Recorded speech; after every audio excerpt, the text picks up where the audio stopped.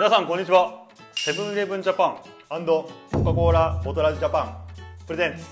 マンスリーサンフレッチェイエーイ。何笑ってんすかカメラマンの。なんか今ちょっと噛まんかった少し。いや噛んではないよ。噛んでない。緊張しとったやろ。いや緊張はしたけど。緊張した。前回噛んだじゃん。ちょっと気をつけて言ったつもりだったんだけど、今度変になったよね。変になったね。いやなんか緊張感ある。だ2回目よ。2回目まだ緊張する。前回さ、動画見た。動画見た。なんか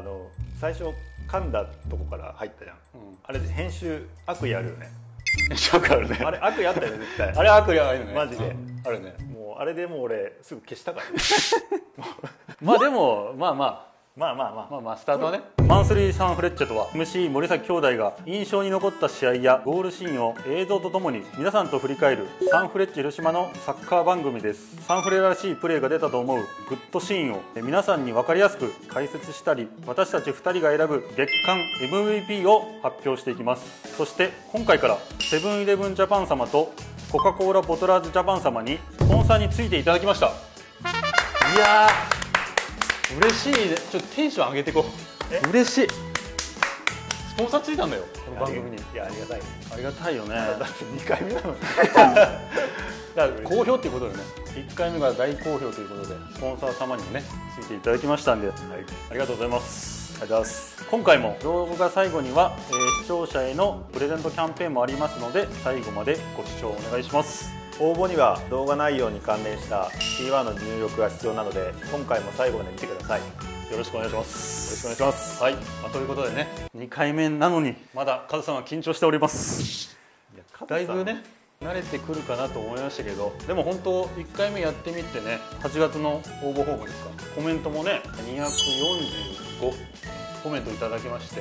本当にありがとうございます。なんかコメントもね僕も確認したんですけど、いやここあるよ、ここあるよ。実際こう印象に残ったコメントとかは何かありますか？まずね、ほとんどポジティブなコメントというかね、そうですね、良かったっていうのが多くて、なんか2人のやり取りが良かったとか、自分的にはそうでもないなっていうふうに思ったんだけど、いやいや俺はでも良かったと思うよ。なんかこのコメントにもあるけどカズとコウジのグダグダ感が良かったとか、やっぱこう2人のその空気感をね、皆さんに知ってもらうっていういい機会でもあるし、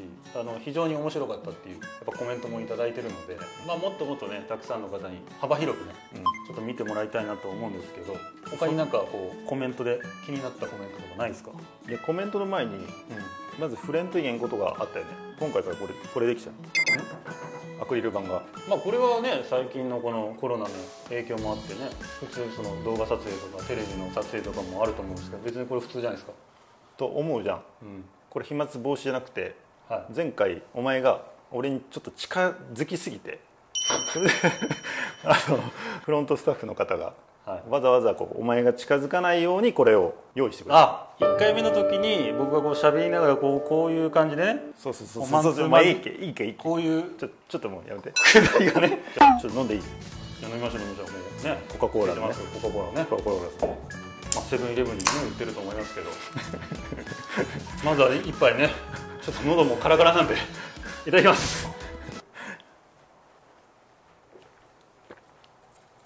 いや炭酸水が美味しいわ。わざとらしいよ。母さんコーヒーでね。眠たいんですか母さん？眠たいですか？眠くはないけど、ちょっとここからちょっとテンション高く、ここからテンション上げていきます。もう本当は最初スタートからテンション上げないといけないけど、テンションのこの差がね、1回目もそうでしたし、もうちょっとこう上げていきましょう。いやマイペースでやらせて。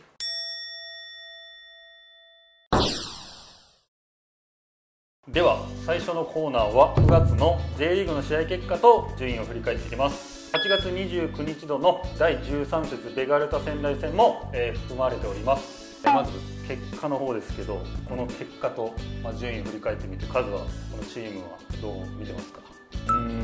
順位はね暫定10位、もうちょっと上行きたかったかなっていうのは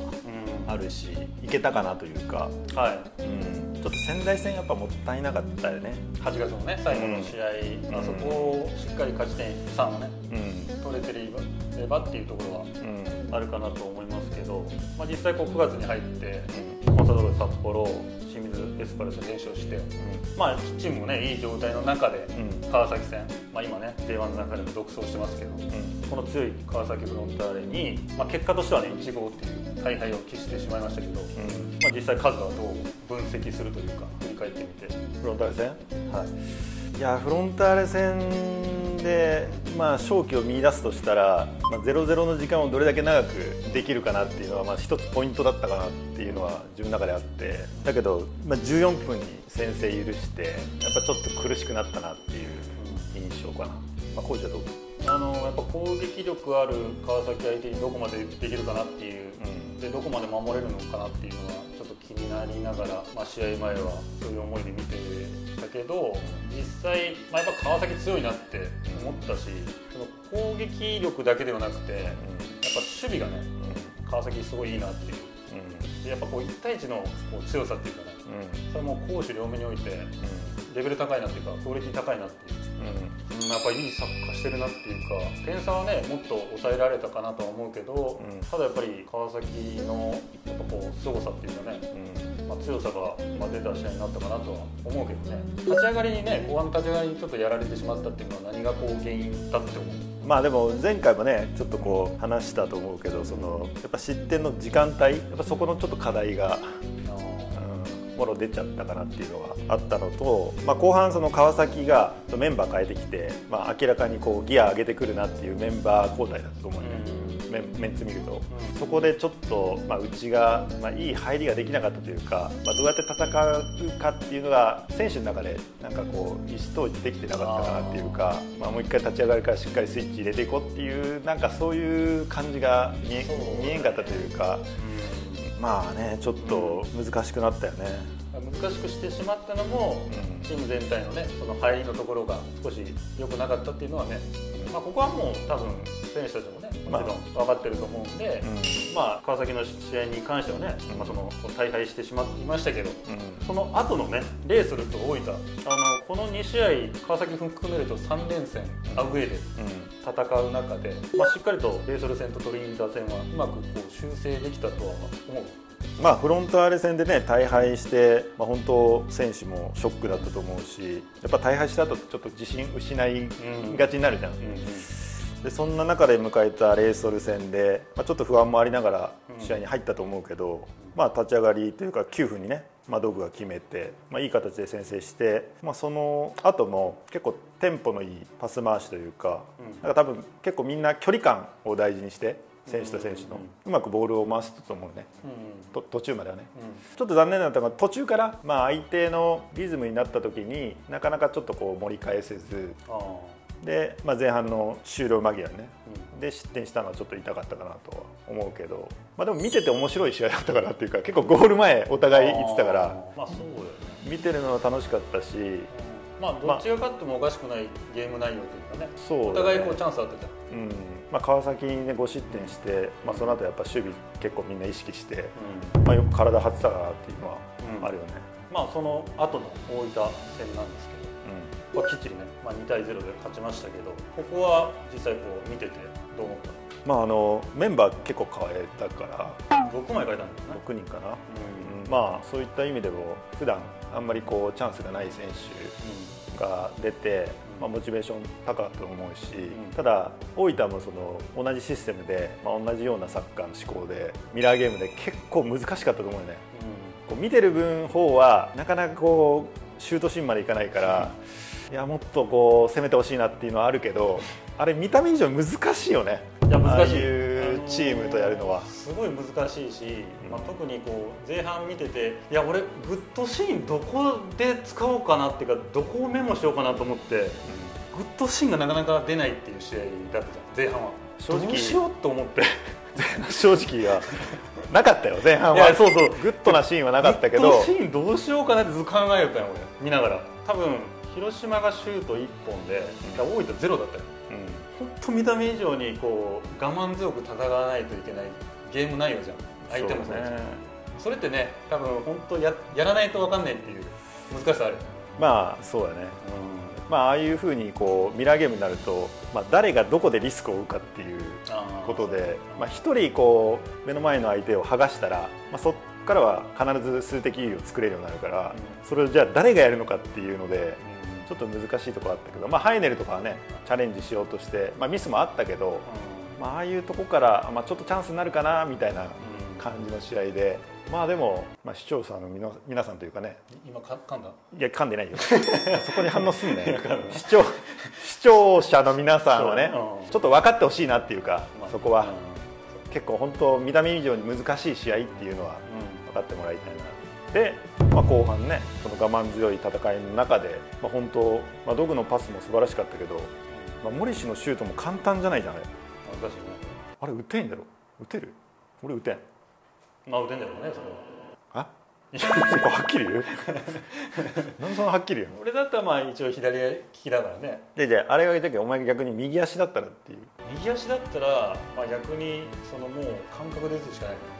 その本能で力逆にうまく抜けて、ただもうそのシュートは本当に高度な技術が含まれてるんでね、間違いないそれは。でもゴールでお役御免で。でも本当ラストプレーでねチーム貢献したっていうね、森氏が最近なかなかねゴールに絡めなかったっていう意味ではね、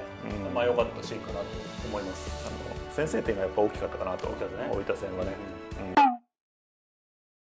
最初のね札幌戦あるじゃん、2-0で勝った試合、もちろん選手のパフォーマンスも素晴らしかったけど、こ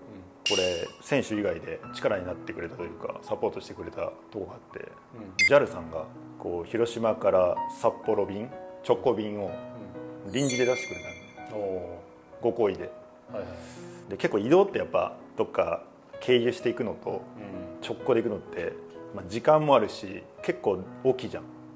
で本当ありがたいなと思って。そうですね、本当 JAL さんにね感謝しないといけないという、本当にナイスアシストになって、試合に勝てたっていうのはね、こういうスポンサー様のねご厚意があっての、勝利だったと思いますのでね、ぜひ皆さんにも伝えたい裏話でした。ありがとうございます。はい。さて次のコーナーは僕たち MC が9月の試合を見て特に良いシーンを紹介していきます。9月も、J リーグの試合ごとに、ずっとメモを取ってきたよね。いやもう頑張ってるよそこをねずっとこういいシーンがあるなって思いながらねメモを取ってるんで、毎試合4つぐらいは、いいシーンというかメモしてるっていうか、それぐらいいいシーンがあるってことでね。そうですね。前回同様、自分らしい視点ということで、僕はね攻撃のシーンを意識して、見ていきました。数の方をねどちらかというと、守備面よね。守備面の方を、見てメモを取ってきましたんで、僕たち2人がね選んだ9月のグッドシーンを、発表していきましょう。それではグッドシーンを発表していきたいと思います。まずは数の選んだグッドシーンからいきましょう。では数が選んだ9月のグッドシーンの発表をお願いします。僕が選んだ9月のグッドシーンは第17節柏レイソル戦後半53分の柏義文選手のクリアのシーンです。柏にかけたのね。どうぞ。勝負してる選手ですからね。柏義文のクロスですがキム・スンギです。動きがなくて点が取れない選手は試合出れませんからね。江坂スペースへ出して小屋を走らせます。さあ小屋勝負もできる局面です。小屋がいった小屋だ、ナイスゴールカバー。これちょっと皆さんに覚えてもらっててほしいんですけど、今柏選手のポジションって、この位置というか、相手のそのペナルティーエリアのちょっと前ぐらいにまずいますね。ちょっと覚えておいてください。ここでクロスを上げて、これじゃないよね、いやこれじゃないよ、でキーパーキャッチしてからで相手のカウンターが始まりでストップ。さっきポジション覚えてる方がいると思うんですけど、最初相手のゴール前まで行ってて、でそこからキーパーにキャッチされてクロスがで、そこから相手のカウンターが始まったんですけど、先に柏選手がついてるマークの選手が先に走ってたんですけど、なんとかスプリントで追いつきで進めてください。でストップ。これ本当素晴らしいプレーかなと思うんですけど、柏選手、この柏の28番の選手についてたんですけど、うちがシュートを打たれるってなった場面ですぐ判断変えて、自分のゴールの方に向かってポジションを取ったんですよね。これって僕的にはなかなかできないことかなっていうか、本当なら自分のマークにつくので精一杯というか、その意識だけで終わるんですけど、味方の選手が抜かれて、キーパーと1対1になってシュートを打たれると思ったところで判断変えて、ちゃんとそのキーパーが抜かれてもカバーできるポジションを取ったんですよね。これは本当にグッドシーンだったかなと。ね、ここって本当意識ないと多分おそらくゴールの相手がねシュートを打たれる場面、ゴールキーパーが1対1になって一番危険だなっていうシーンに、しっかりとポジション戻って、最後クリアしたっていうのは本当に素晴らしいプレーですよね。しかもね、相手のペナの近くまでポジション取ってて、そこから自陣のゴールの前まで戻ってのクリアだから、これは本当素晴らしいプレーだったかなと思います。じゃあ次に浩二が選んだ9月のグッドシーンをお願いします。はい、僕が選んだ9月のグッドシーンは第14節北海道コンサドーレ札幌戦前半26分の青山選手の守備です。攻撃じゃないよ、その言い方どうぞ。これね、こうやって早めのボール後ろに流して、こぼれ球をルーカス・フェルナンデスの右足に取ったカーブ、そして一度じゃなくてまだボールは生きている。このシーンはね、僕はしびれましたね。実はグッドシーンのこの試合のグッドシーンはこのシーンではなかったんですよ。僕は実は攻撃の方で選ぼうかなと思ってて、2点目の茶島選手がインターセプトしてからの浅野雄也選手のゴールを選んでたんですけど、やっぱりこのシーンが本当に印象に残ってるというか、クリアがなければこの試合結果が違ってたかなっていう、それぐらいの価値のある、僕はシーンだったかなと思うんですけど、ちょっともう一度、すいません、流していただけますか。まずですね、ここでコーナーキック、ニアで、クリアするんですけど、ストップ。このシュートをこぼれてきて、セカンドにこぼれて、このシュートを打たれるここですね。この瞬間もう予測してファーに飛んでくるかなっていう、その数とかも多分こういう風にここ来るかもしれないなっていう予測は結構得意なプレーだったけど、ここでまず危ないなと思う場所にしっかり帰ったっていうのは、一人だけそっちの反応してる。みんなボール見てるけど、青はボール見ながらもその危ないところのポジションを取ろうとはしようね、この時に。多分このシュート打たれる瞬間に早尾とガミがちょっとボールシュート打たれる選手に寄せようと思って反応してるけど、他の選手もね見てたらボールにまず目がいってるけど、青はボールを見ながらここに飛んでくるかなっていう、その絶対予測あるじゃん。だからまず一度ここで戻って、多分クリアしにくいよね、これ。しにくいよね、多分強いシュート来てるし、ボール速いからね、後ろに戻りながらの守備だから、結構これ、難しいけどアウトサイドに、当ててかき出して、でこの後なんですよ、僕がしびれたの。皆さんも多分しびれたと思いますけど、ここでもう一回相手にこぼれたクリアボールをもう一度シュート打たれるんですよ。打たれてここでこれアンデルソン・ロペスですよね、多分。アンデルソン・ロペスがシュートを打ったんですけど、足先だけでいかずにくるっと背中でこうどういうんですかね、あの判断できる？ちょっと近くなってきたよ今。ちょっと近い。こうやったよね。いや俺も最初見た時ちょっとこのシーンだけだと分かりづらいと思うんですけど、このもっとねアップ欲しいんですけどね、本当は。よくこれ背中でいったなっていう、背中っていうか寝転んだっていう感じでね。そうだね、もう本当体を投げ出すじゃないけど、タックルとかさ、足でいくじゃん。足を先にこう反応的には出そうとするけど、体ごとこう投げ出して、ゴールを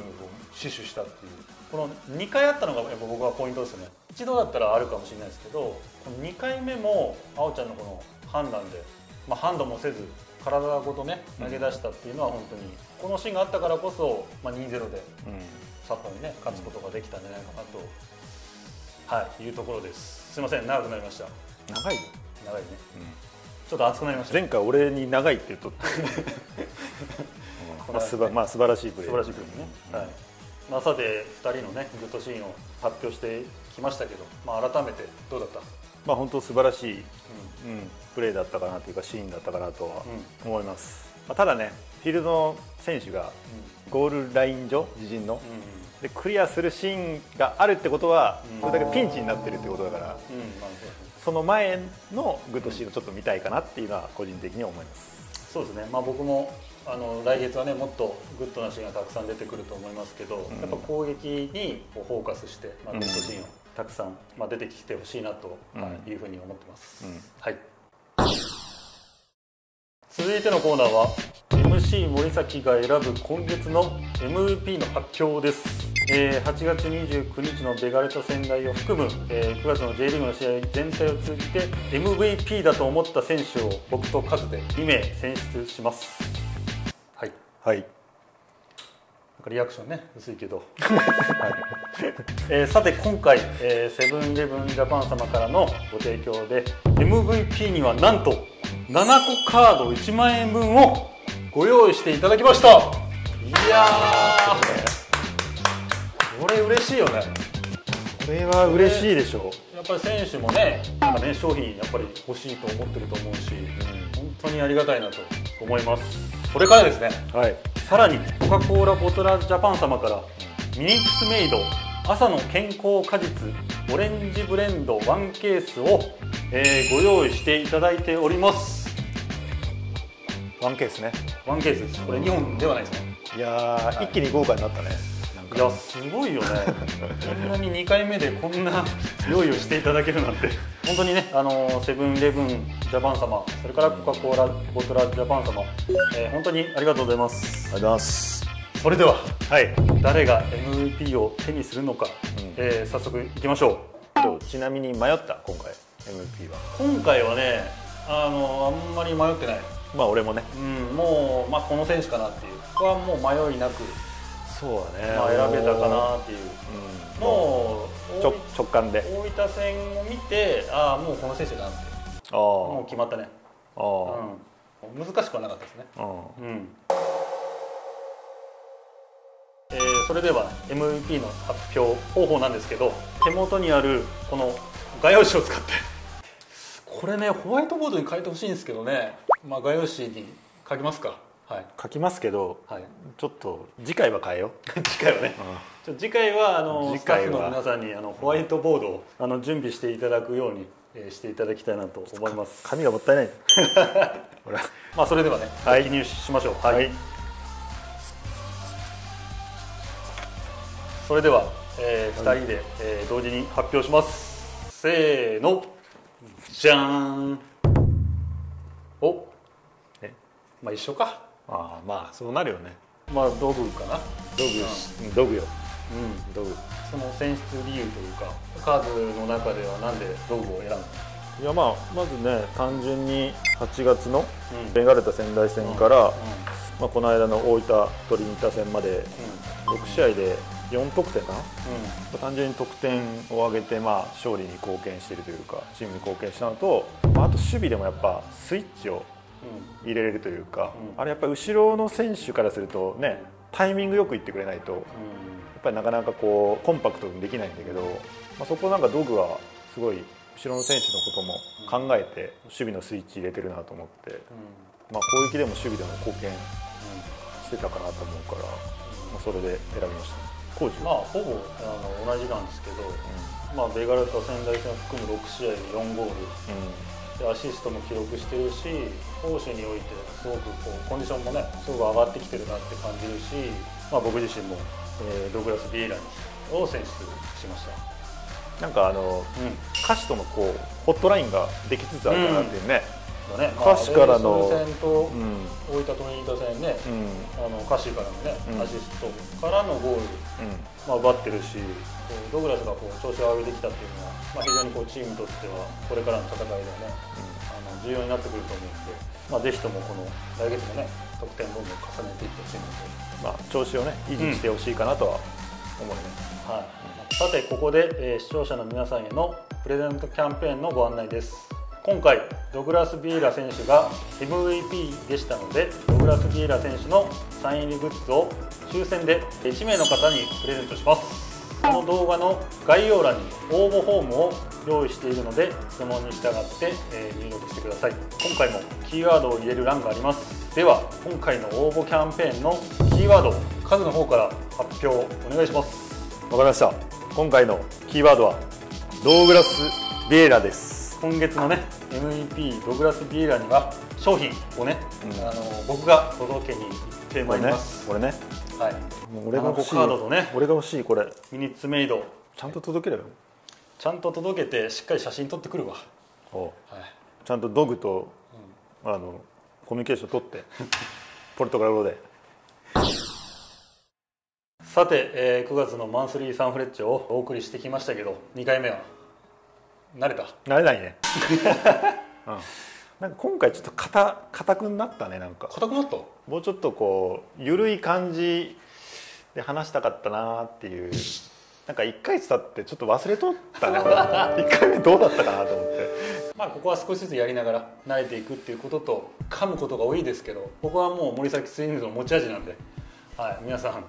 その辺はね緩い感じで、見ていただければなと。ここまでご視聴いただきありがとうございました。ファンサポーターの皆さんにいつもJリーグをね楽しんでもらえるように僕らもね頑張っていきますので、ぜひこの企画が面白いと思った方はチャンネル登録と高評価よろしくお願いします。チャンネル登録は動画右下の赤いチャンネル登録から、高評価は同じく動画右下のグッドマークです。チャンネル登録した？もちろんしてる。した？もちろんしてる。まだしてないでしょ。した。明日。はい。カズさんの番ですよ。皆さんのリアクションが選手だけでなく僕たちスタッフにとっても励みになります。これからのシーズンファンサポーターと一丸となって戦っていきましょう。よろしくお願いします。カズさんのねしっかり台本入ってますから、いや忘れないように、登録したっていうのをちょっとアピールしておきたいなと。意外と簡単だったからこんな僕たちですけど来月の方もよろしくお願いいたします。それではさようなら。またね。噛み合ってねえな